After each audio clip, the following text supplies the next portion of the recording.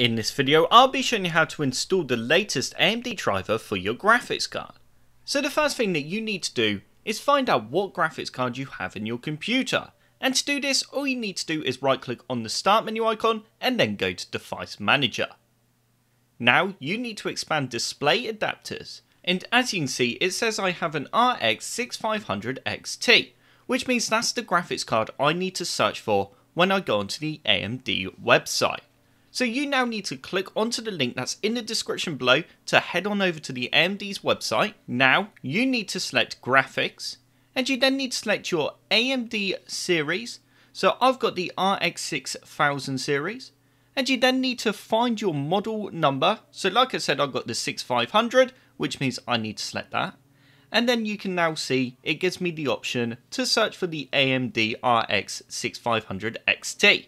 Once you've selected your graphics card, go ahead and click on submit. You now need to choose your version of Windows. So I'm using Windows 10, which means I need to expand that. And you will now see a list of different drivers. So the very top one is the most recent driver, which means I'm going to download that driver. Once the driver has finished downloading, go ahead and run the setup file. And you will then end up with a window that looks like this. You need to go ahead and click on install. Once that's finished, you will then end up with this window.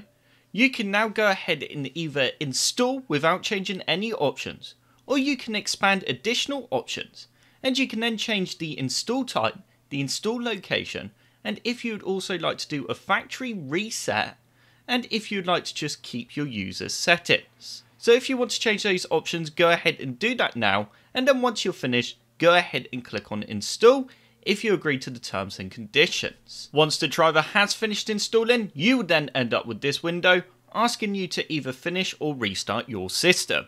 So I would recommend that you restart your system after installing the latest driver. Just ensure you have saved any important data before you do this. So I hope this video helped you out and you enjoyed it. If you did like the video, click the like button below, and if you'd like to see another computer sluggish video, then click that subscribe button. If you do subscribe, then I will see you in the next video.